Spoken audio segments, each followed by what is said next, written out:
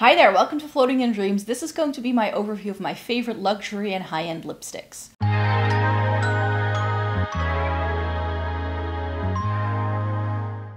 Welcome to everybody watching today. Thank you so very much for joining me. This video is another installment of my series that I'm doing this week with some of my favorite high-end price point products, you could say. Today we're focusing on lipstick. I have already done a couple of videos with other categories in my makeup collection, and I don't think this video is going to hold any surprises for anyone. So let me just get to it.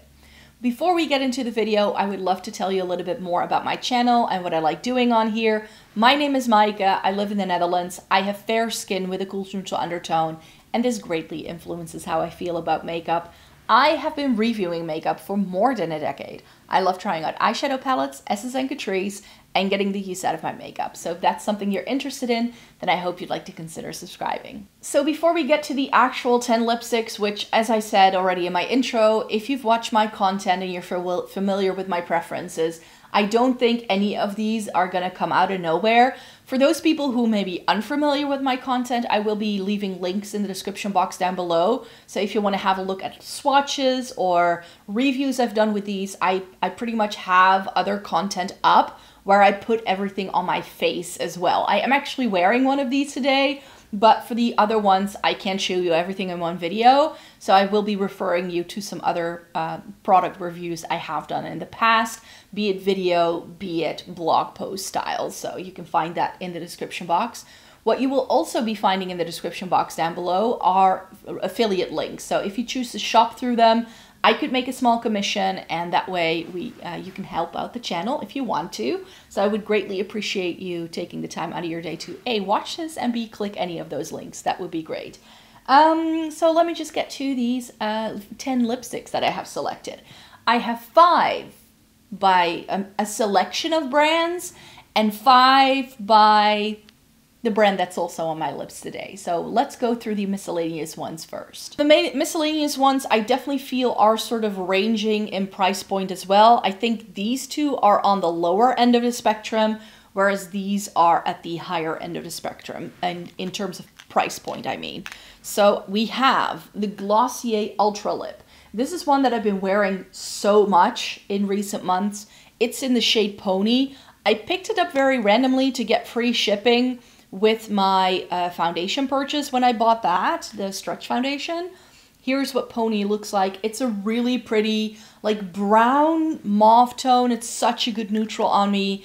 It has that My Lips But Better kind of vibe for sure, and I did show this to you when I was showing you some of my sheer sort of lip gloss kind of formula, because this isn't really 100% a lipstick. I feel it's like a lipstick lip gloss hybrid.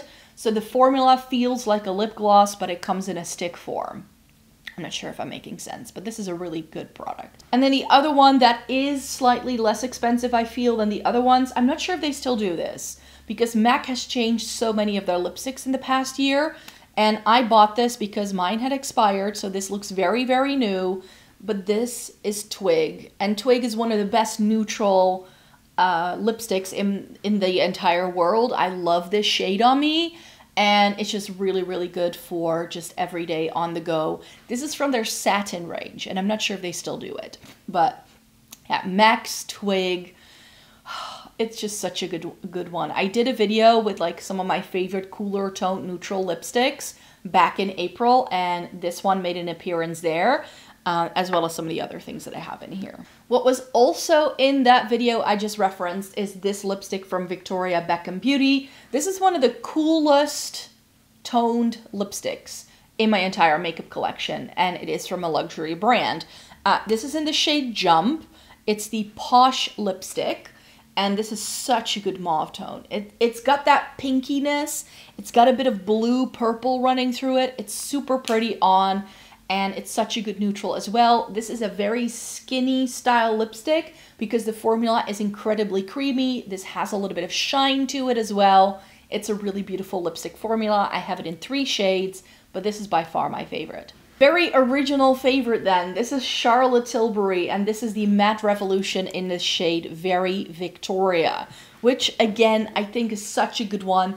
But all the Charlotte Tilbury lipsticks are quite warm toned. So if you love true cool tones, this may be not a great lipstick for you. But I believe this was named after Victoria Beckham, if I'm not mistaken. And this is one of the best neutrals in the entire Charlotte Tilbury range. For my skin tone, I used to own Pillow Talk, but I just ended up wearing this a lot more because it's much better for me as a neutral.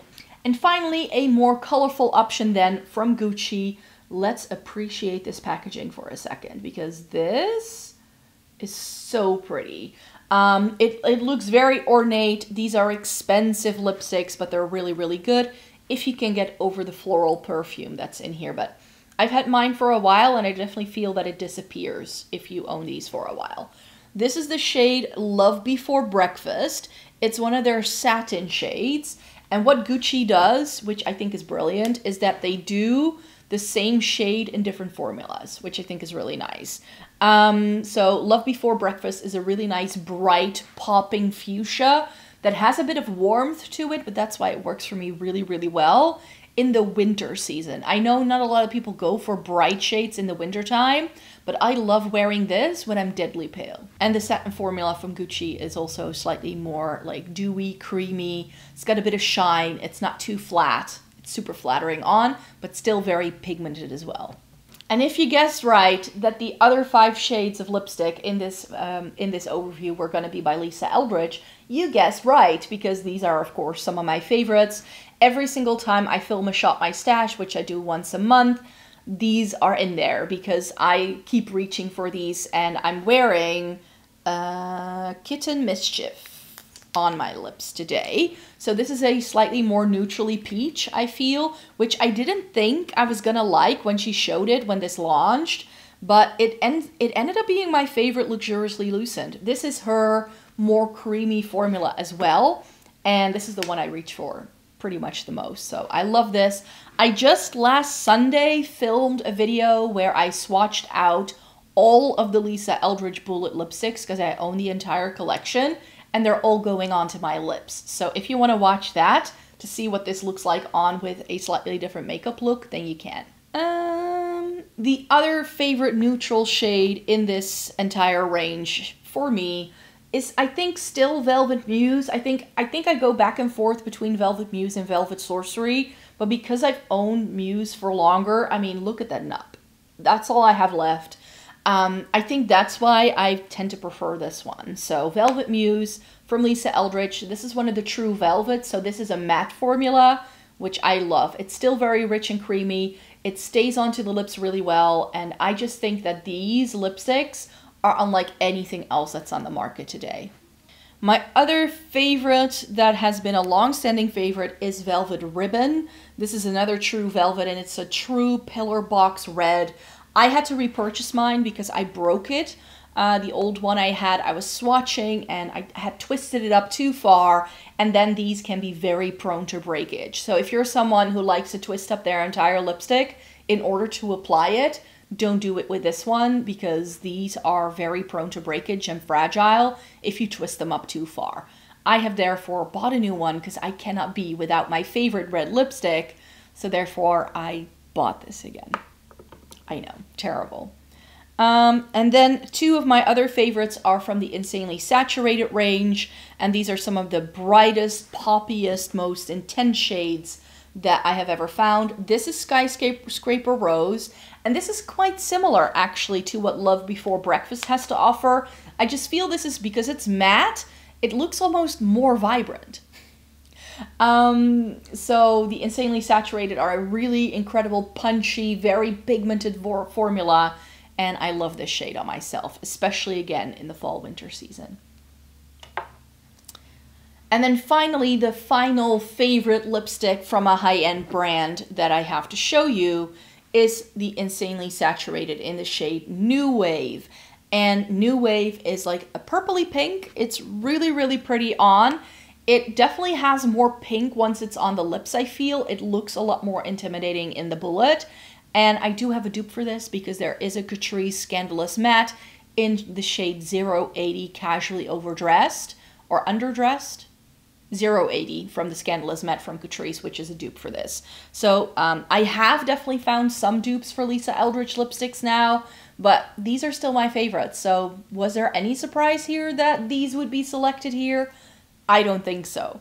So remember, there are going to be loads of links in the description box down below where I have links to all of these so you can see them going on onto my lips, going on onto my arms. I also swatched out my entire lipstick collection for you last February, so if you want to see them all being swatched out and compared, then that's another video that you can watch if you want to, so make sure to link that as well. And thank you so very much for joining me today. I really hope you enjoyed watching this video. Thanks so very much for being here. Thumbs it up if you liked it, subscribe to the channel if you want to see more by me, and then I hope to see you in my next video. Bye bye!